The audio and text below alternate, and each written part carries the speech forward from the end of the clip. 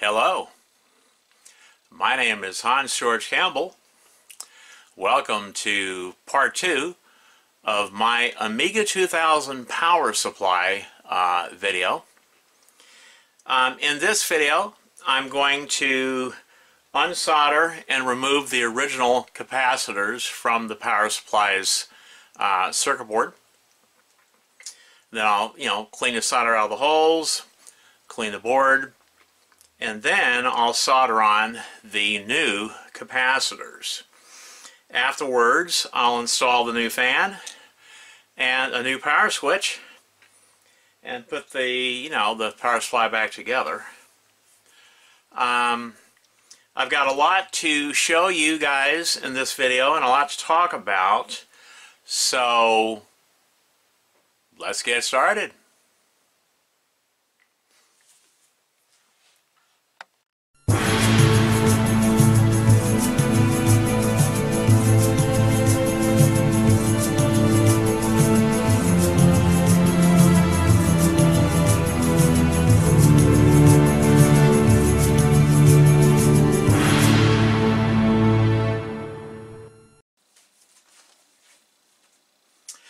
Alright, laying on my workbench here are the brand new parts. I just got them in last week. And I have enough parts here to do, to refurbish and recap all 8 of my Amiga 2000 power supplies. The 2 spares that I have, this is one of the spares that I'm doing today, and the power supply that is in each one of my 6 Amiga 2000 computers. This here are the fans. These are very high quality fans. I'll show these in more detail in a moment. I've got brand new black fan grills. They're the same size as the original, only they're a nice modern black color. They're really pretty, really nice looking, or handsome looking fan grills. I've got brand new power switches that I think are really cool because they got the black body and the translucent red switch. It looks really cool. And these are the same size as the originals, including the original lugs where you can just plug in the cables, These capacitors here, they're all made in Japan. They're extremely high quality. They're rated at, they have a quality rating of 10,000 hours or more. That's a very high quality capacitor. I mean, for an electrolytic capacitor to have a quality rating of at least 10,000 hours or more, very good quality capacitors. Also, while looking for, I knew that I wanted 105 degrees C for the temperature rating. But while I was looking for these capacitors, I found out that these were also available in 125 degrees C. So these are really high temperature capacitors. They can handle, high temperatures. So these are perfect for recapping an Amiga 2000 power supply. And so yeah, these are the parts that I'll be using to refurbish and recap the 8 Amiga 2000 power supplies, that I have. Yeah.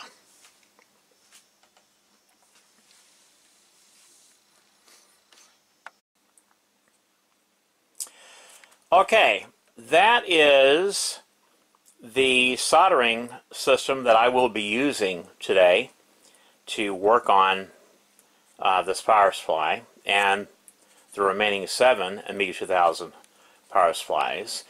That's an OK solder aid soldering system, and that is, believe it or not, one of the best soldering irons that was ever produced. And back in the 80s and 90s, I used these soldering irons professionally when I worked in the electronics industry as an assembler and an engineer's assistant. We also used the Weller soldering irons. Those are really good. Now, in the 90s, when surface mount became more popular and the industry was switching over from through-hole to surface mount, we started using the excuse me, the Metcal soldering irons. And I'm sure those of you that have worked in the electronics industry, you know what I'm talking about. But yeah, that's my old OK Solder-Aid soldering iron that I got way back, I think in 1983 is when I got that. I worked with a guy, I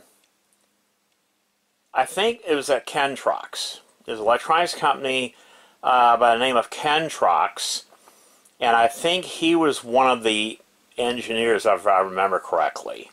And him and I, we were both, you know, involved with the Commodore 64 computer, and so he knew I had extra Commodore 64 stuff, and I wanted an iron like that, like the one that I'm used to using, you know, at work. So I went over to his place one night. We were copying software, and I saw that he had one of these irons. He just got it in because they had the company order it for him, and he bought it at company price, you know. I said, hey, I've always wanted an iron like that. Would you be willing to trade that to me? He said, sure, what do you got for trade? And I said, I'd be willing to trade you a Commodore 64 computer straight across for that iron. And he looked at me and said, deal. And so I've had this iron since 1983. And as you can see, I've taken very good care of it. It has been heavily used. And it's still in really good shape, and it still works great. But, you know, I'm sure that the capacitors are going bad on this circuit board.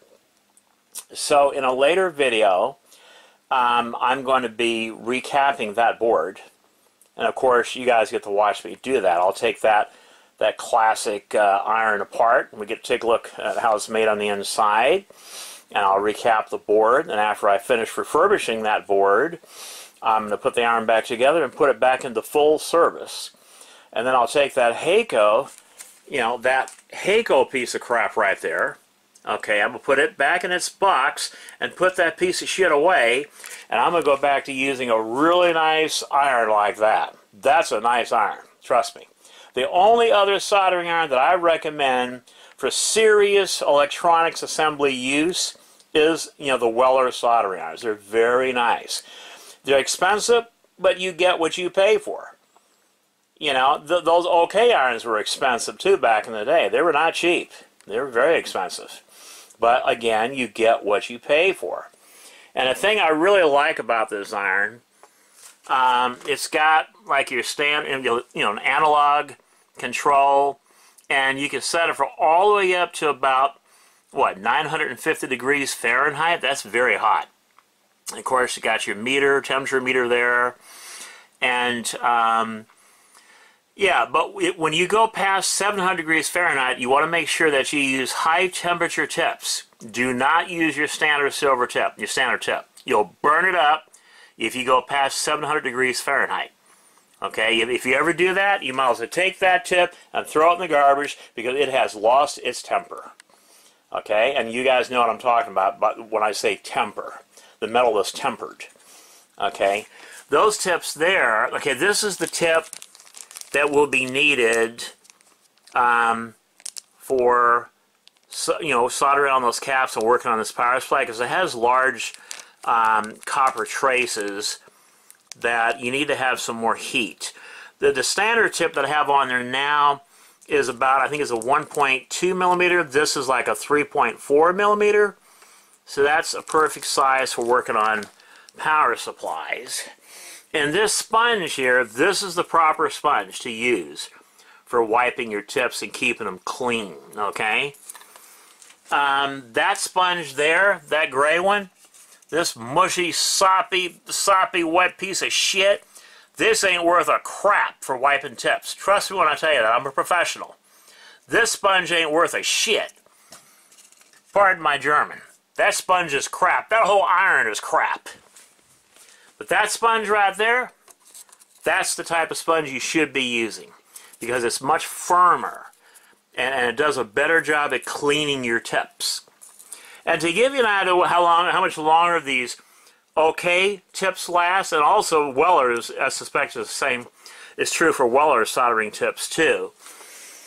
I've been using that same tip, this same tip here, I've been using that tip for about 15 years, and it's still a good tip. 15 years!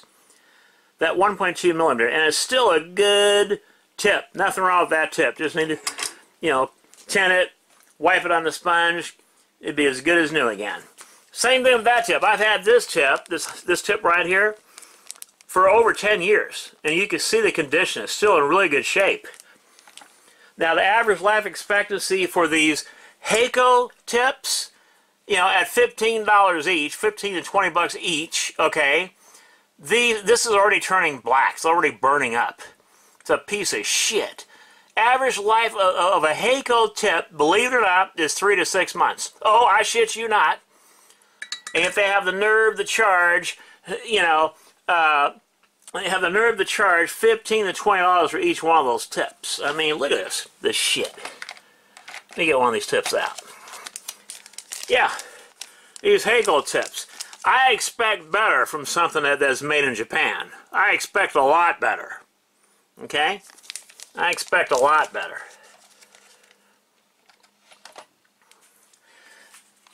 But yeah, that's the iron that I'm going to be using today to recap this power supply. So next, I'm going to show you the parts in more detail, and then we're going to start, you know, recapping this this Amiga 2000 power supply.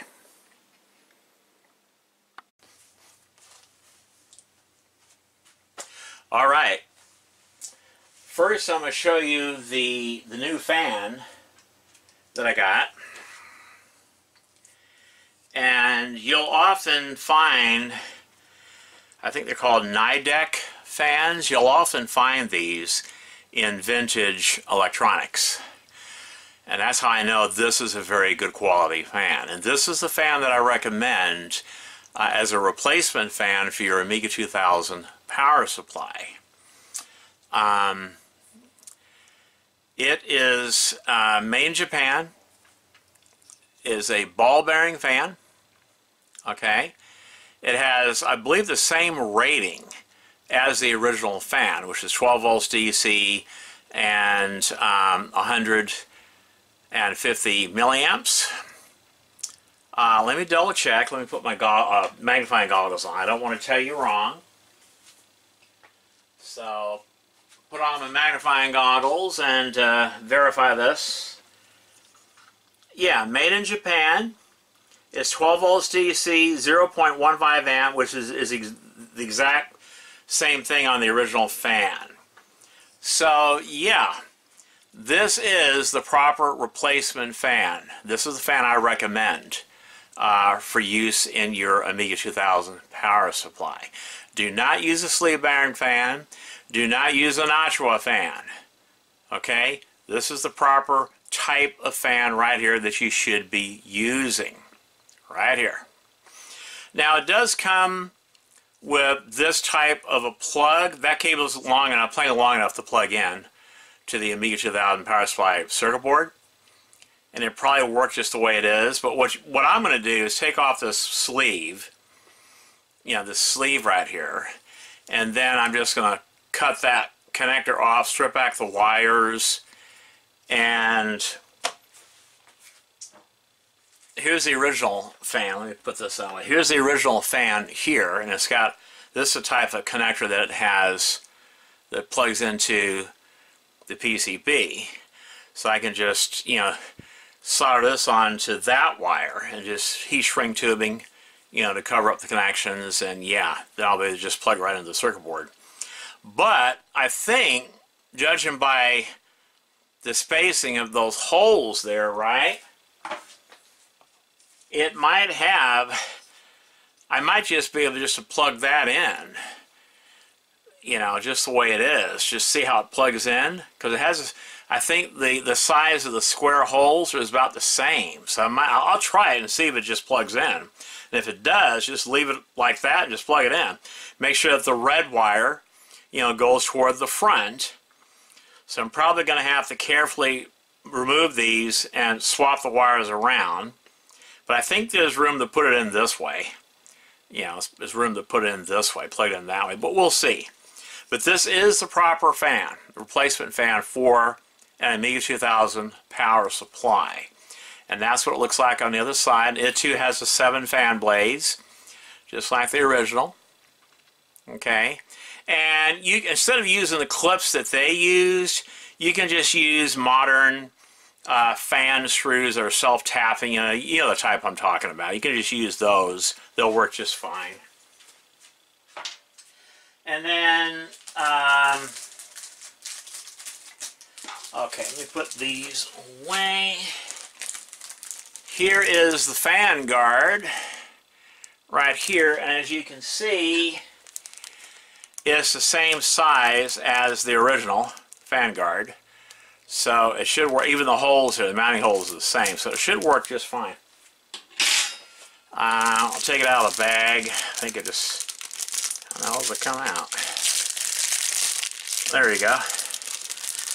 Come on out there. Come on out. Alright. So that's what the original, I mean, that's what this new fan guard looks like. It's pretty nice. I like the way it's like it you know, has like, it's made like that. So make sure the fan blades don't hit this, you know, and I think it'll work great, and it'll look nice too. I think this will look really nice on the Amiga 2000 power supply, because it's going to be mounted like that. Okay, it's going to be mounted like that, and I think that's going to look, you know, really good. I think it's going to look really good. Better than the original one. Okay. Alright, next up, I'm going to show you the switch that I got.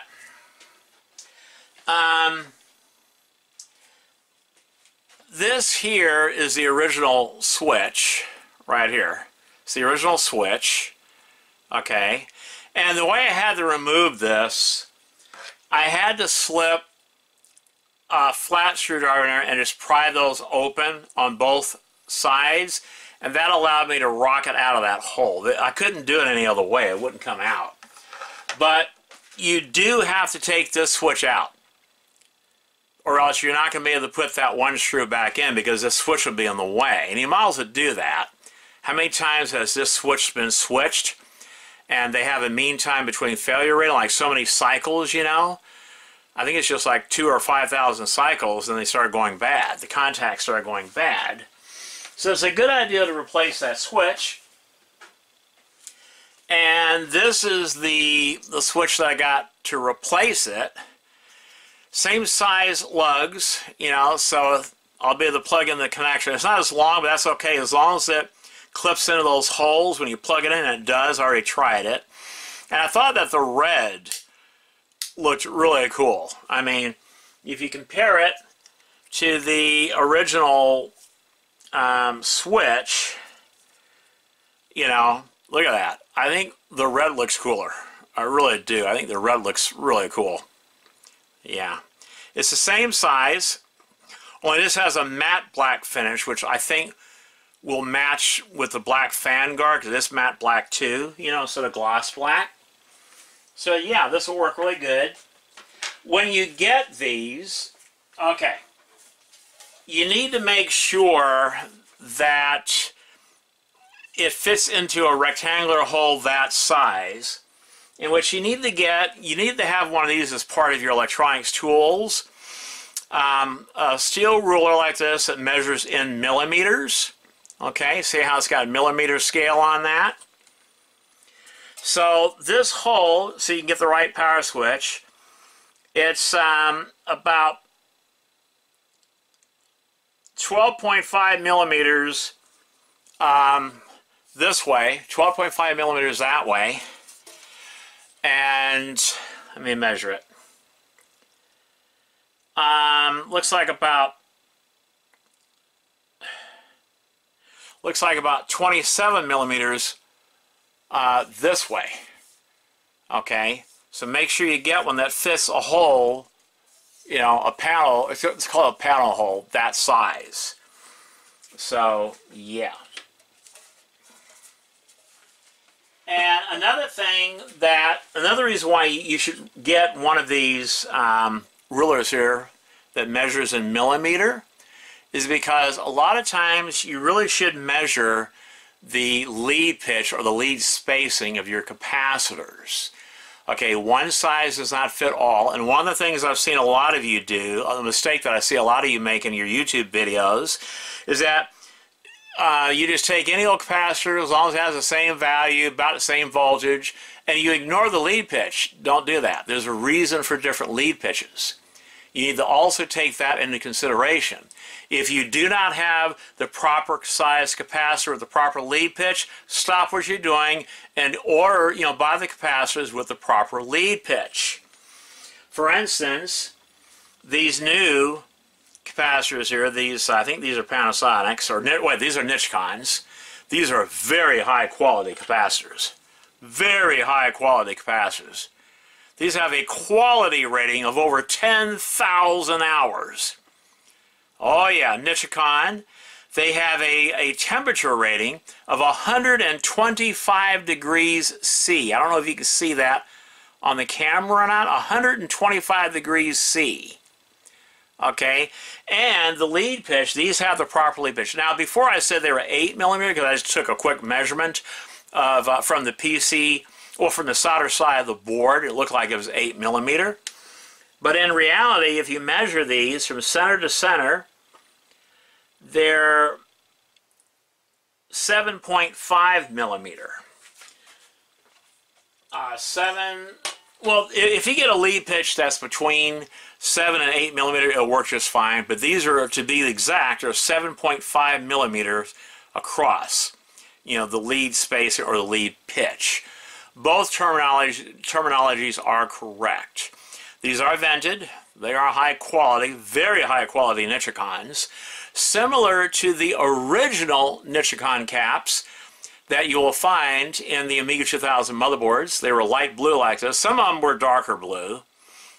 But I think these lighter blue ones, if you ever see these in your computer, these are very high quality capacitors. The Nichicons with a light blue casing like that. They're very high quality capacitors. And then, okay, that's the 16, excuse me, that's the, come on, focus. That's the 16 volt on the right, and the one on the left is the 10 volt. And that's exactly the way the original capacitors are.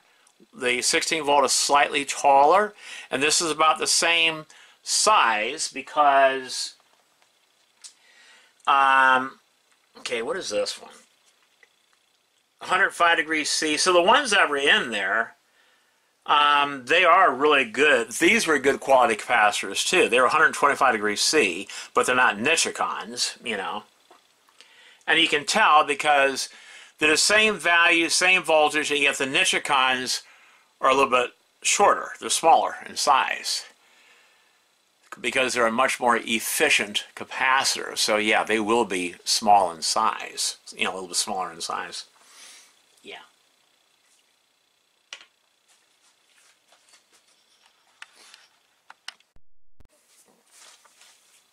All right, the other capacitors that I have, both of these I think are Jamico. Jamico also, they make very good capacitors, very high quality. These are made in Japan.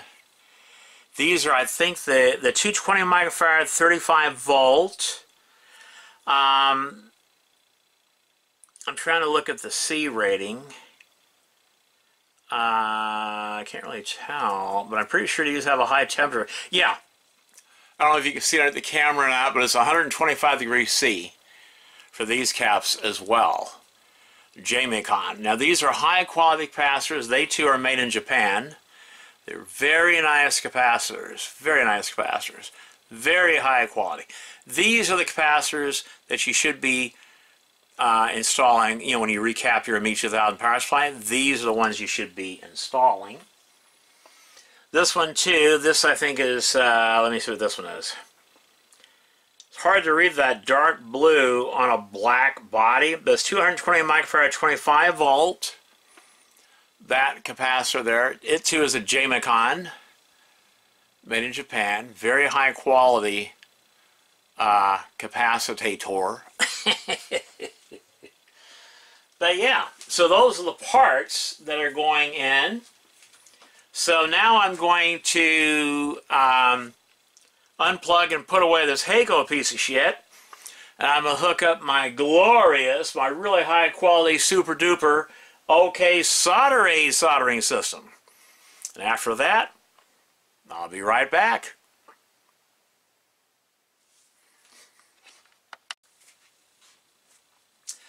Alright, before I can start the work, I need to change out the tip on my OK soldering system.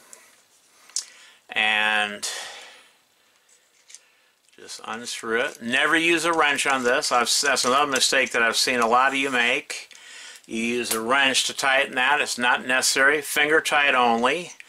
I think this here is a 1.2 millimeter. This is great for most ordinary, just standard soldering, most soldering of through-hole parts. It's even good, it's small enough, it's even good for surface mount parts as well. So I'm going to put that tip there, and I'm installing this. I think this is a 3.4 millimeter. And the reason why I need a tip like this is because you need more surface area right here at the very tip. You need more metal to contact the copper tracing that's on the that PCB. It has a lot of copper tracing.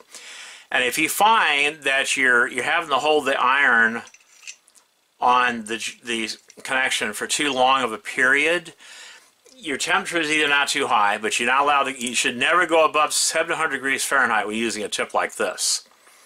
Okay? Or most likely you've got the wrong size tip. There's a reason why there's many different size tips. There's a reason for that. Okay? One size does not fit all. And you learned this when you have worked in the electronics industry for as long as I have. Okay, so I'm a professional. Listen to what I'm saying, boys and ghouls. I do know what I'm talking about. Okay, now on this type of iron, finger tighten only. You'll hear it squeak. Finger tighten only. I've watched a lot of dumbasses through the years in the electronics industry, using a wrench to tighten them, and then they wonder why this keeps getting looser and looser, because it's mushrooming out, and then it no longer will hold the tip in. Yeah. Finger tight only. In fact, when I caught people doing that, I told them one time, finger tight only. And when I saw them do it again, I'd write them up. And I said, if you do it again and I catch you, you're fired. And I've fired a lot of people from doing that, using a wrench on these soldering irons. Don't do it. It's not needed. Just finger tighten only. That's tight enough. But you see how clean that tip is? I haven't even tinned it yet. I haven't even tinned it yet and cleaned it on a sponge. And yet look how clean that tip is. That's a tip that's over 10 years old. That's how nice these tips are, how high quality these tips are. Okay? You think that Heiko crap, the tip will stay looking like that for 10 years? Hell no. You'll be lucky if it looks like that after 6 months. And to show you what that looks like in the package, this is what they look like in the package for the OK soldering systems. And there's the number if you want to try to order them. Because these irons are so old now, the tips are getting very hard to find, especially the wider tips. They're getting very hard to find. But that's what the package looks like. That's the number, the SAT number, right there. I don't know if you can read that or not, but yeah.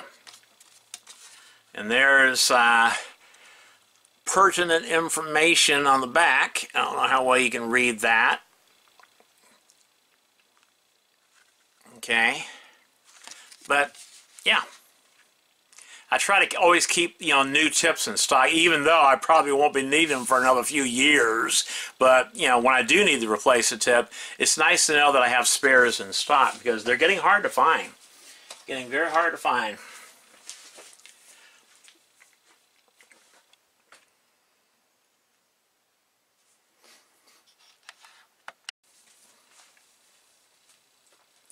Okay.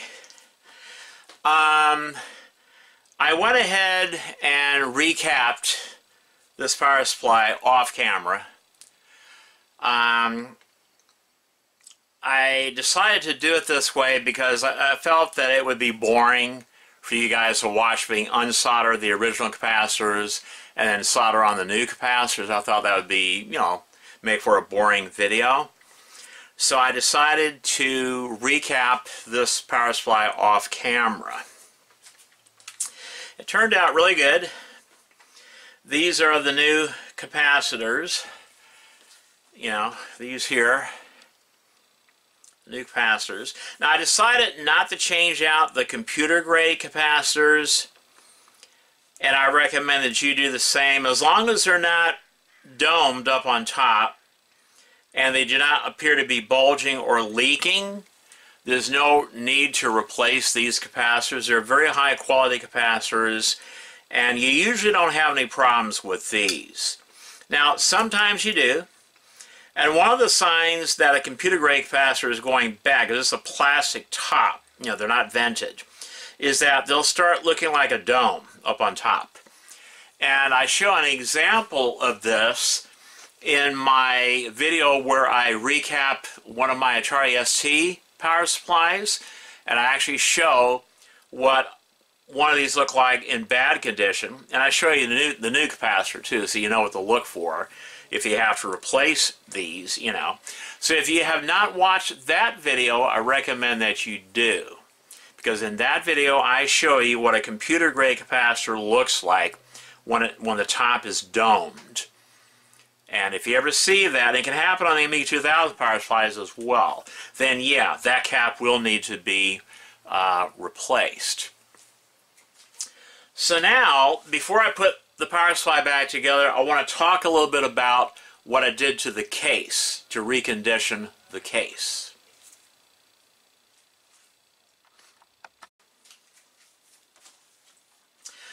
Alright, this is the top of the Amiga 2000 power supply case. And what I had to do, okay, if you notice, you'll see like rust spots on the top or on the metal, you know. And sometimes the edge will also be like rusted, you know.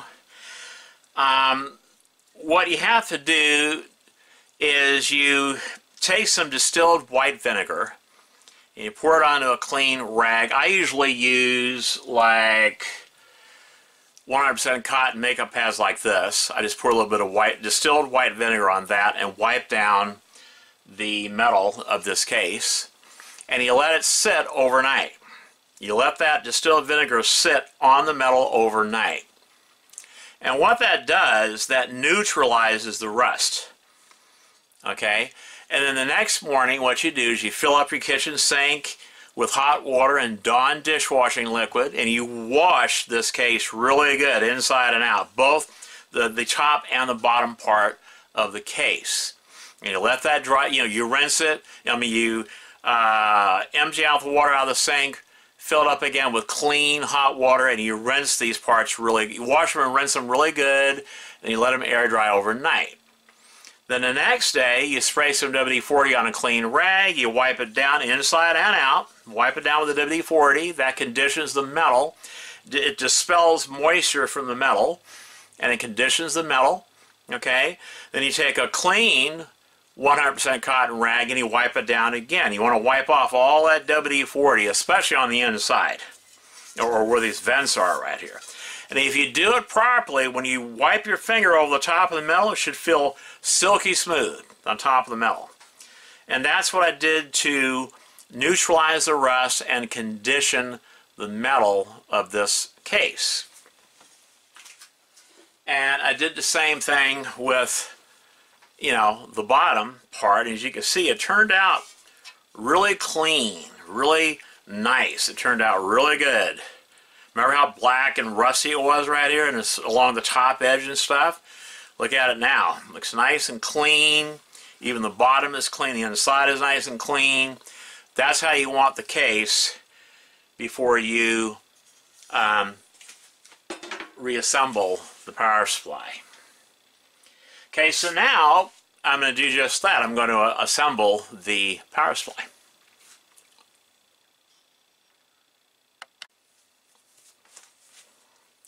All right.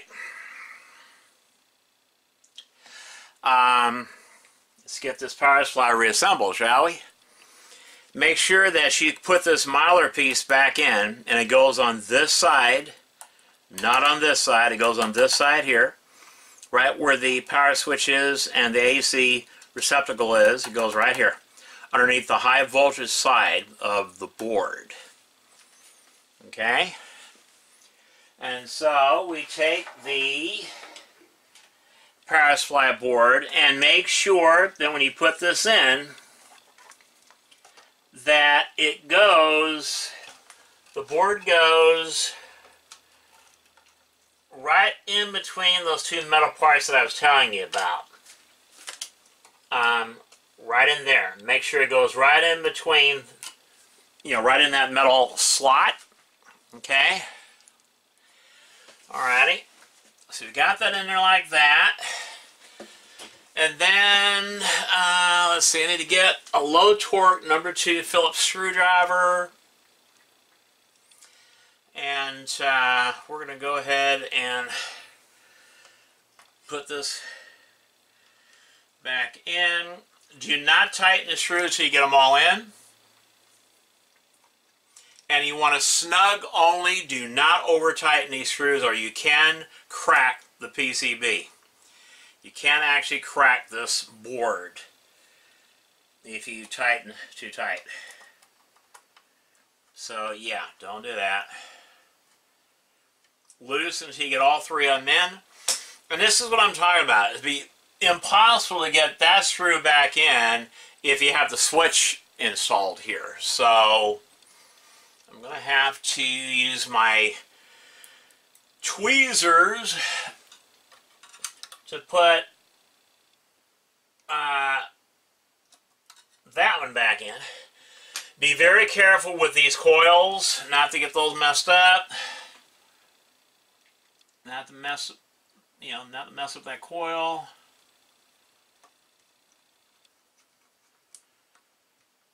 Okay, there's that one.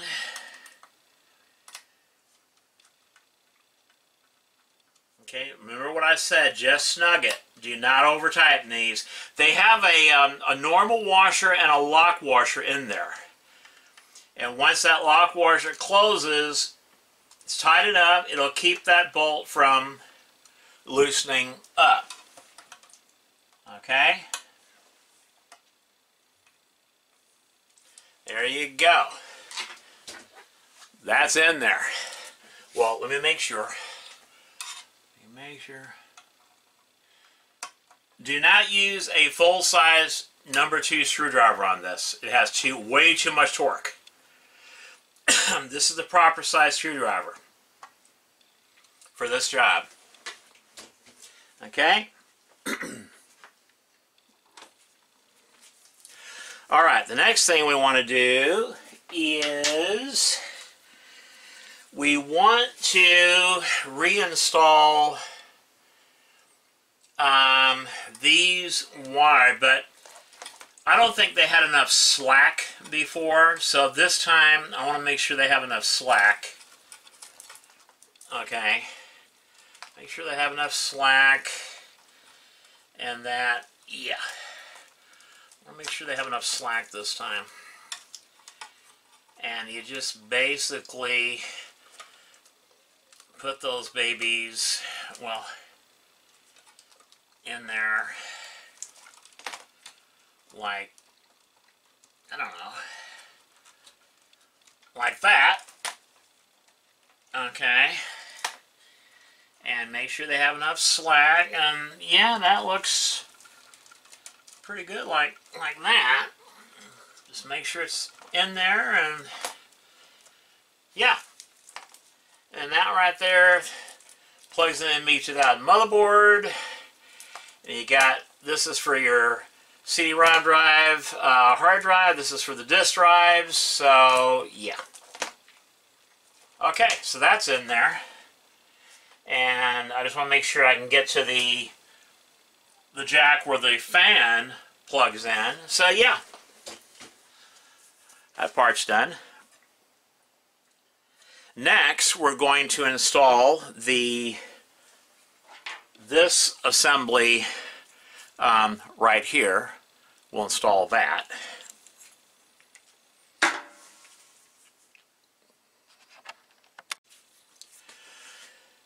Alrighty.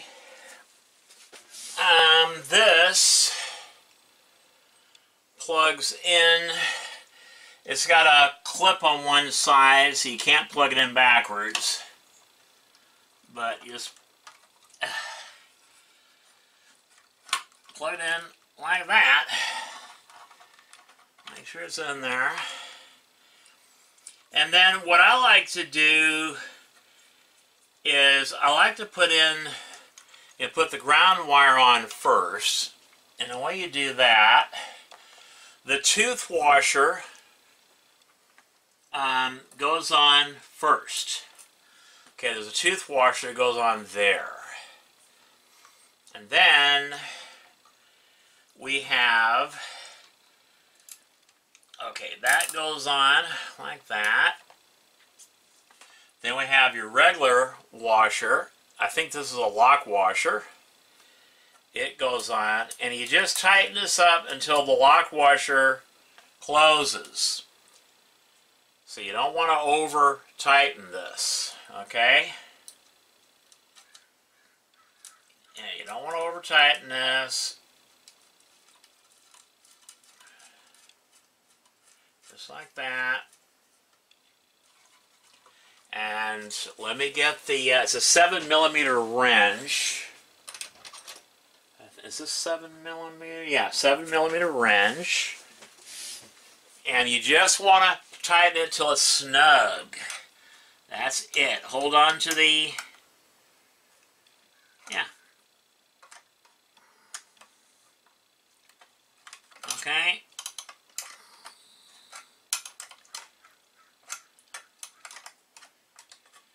Oh, trust me, it'll be okay.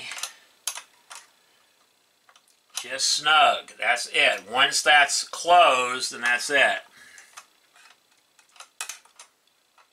Just snug it. You don't want to break this thing out of this. You don't want to break that. So, yeah, I think that right there is good. Okay, that's good. Do not over tighten that. You can break that out of the metal. So, that's good. It's in there. Okay, it's in there. Alrighty. And now what we want to do is you want to put the outlet back in. So, let's do that. Let's do that. And I think the switches for that, or not switches, the nuts and bolts are those there. So I'm going to need my low torque number 2 Phillips again. Yeah. Gonna need that for sure. Okay. So put that in there like that. Now the teeth goes toward the plastic piece.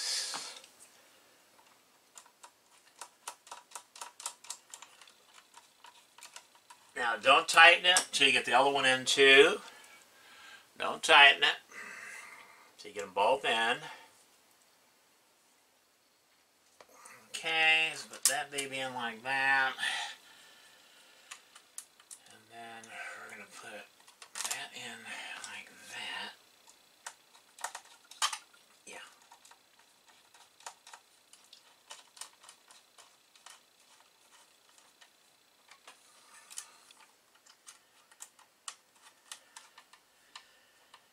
Okay. So, yeah, that should be it. I'm going to use the full size number 2 just to snug it. Just to snug it. Okay? Just to snug it. And that's it. That's all you need right there. Just a, like, not even quarter of a turn. About an eighth of a turn.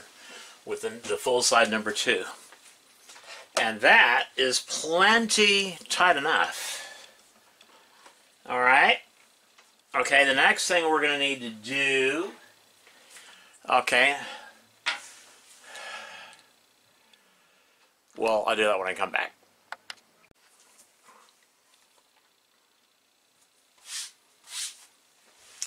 Alright, let's get the power switch put in.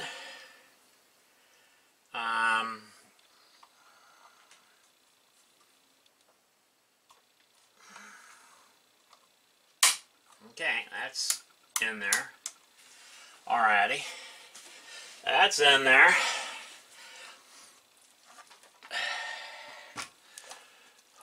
Alright, and I did mark the top of one of these with a pencil, which is that one. Okay, I don't think it makes any difference, but just in case it does,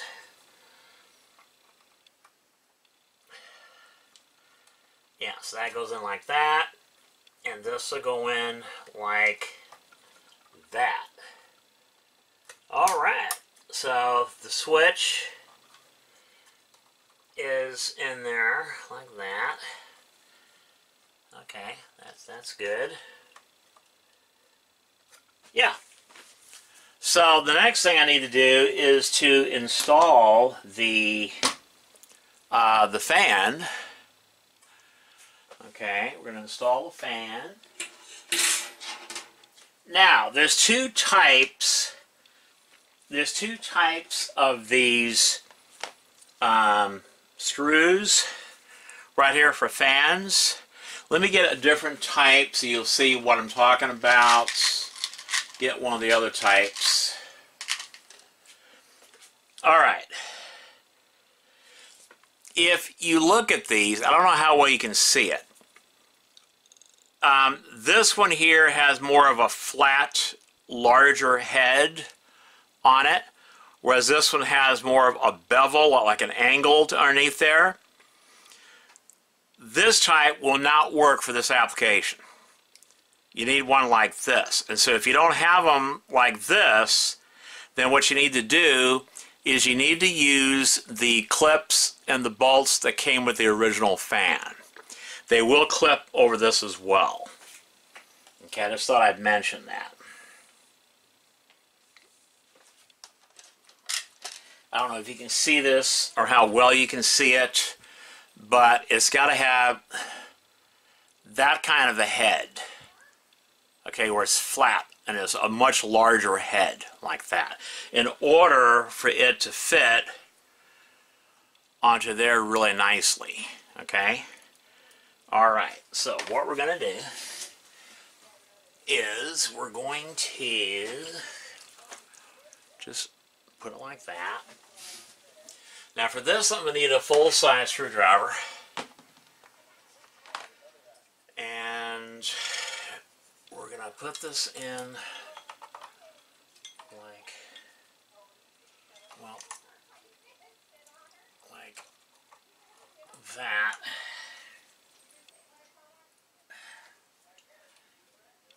Well, okay. Hopefully I can get it in there.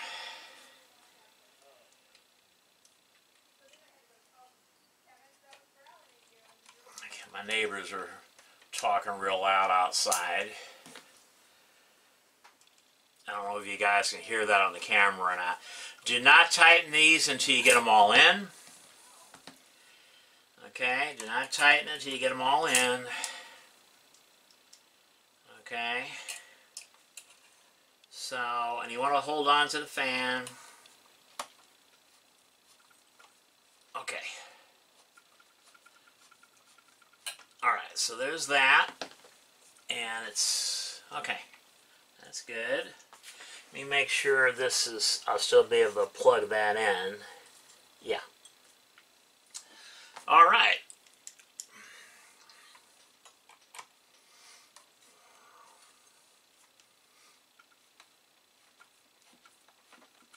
Okay, we got that in there like that.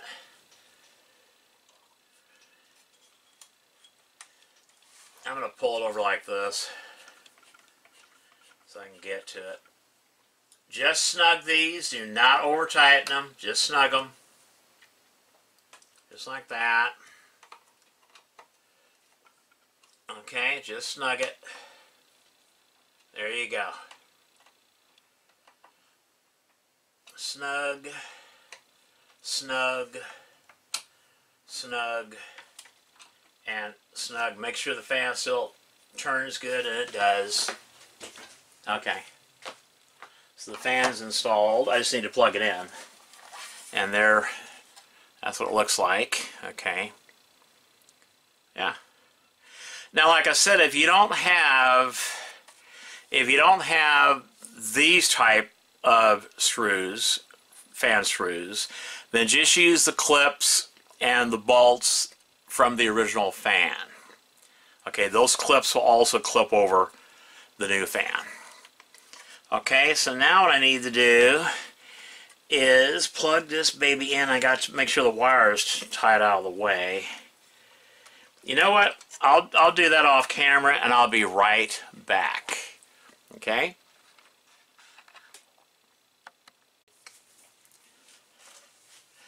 Alright, I got the fan in, and I plugged it in, you know, the fan wires where it goes into the circuit board right there, and I wire tied them here. You don't want any wires hitting those fan blades.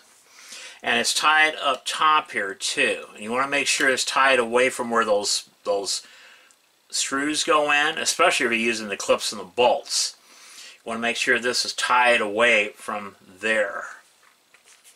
Okay, so now I'm going to go ahead and put on the top. And if you ever find that the screws are like stripped, the original screws are stripped, what you can do, normal fine thread PVC screws will work. They'll actually work. You know, like these type of screws here, these are black, but also the regular, let me see if I got some, like your standard like PVC screws. Okay, they're fine thread. These will work too. They'll work. Okay, and because these are fine thread, you want to use a low torque #2 Phillips. Okay. Low torque #2 Phillips. Okay.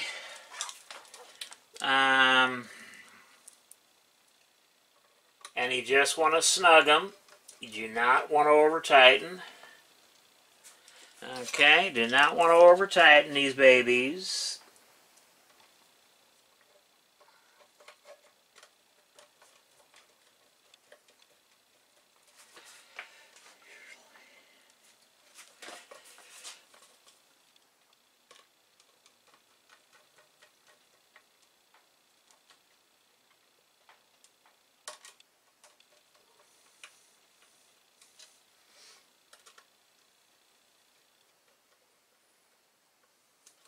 Alright,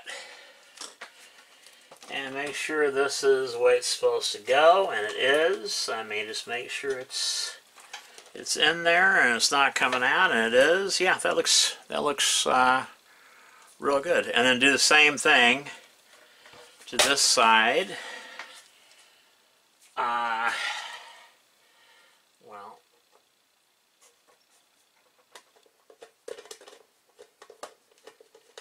okay, what the fuck? It's not wanting to go in. Okay, what the hell? For some reason.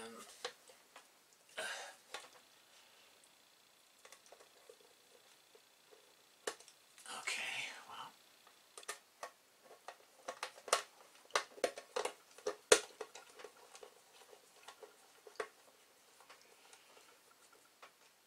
Okay. All right.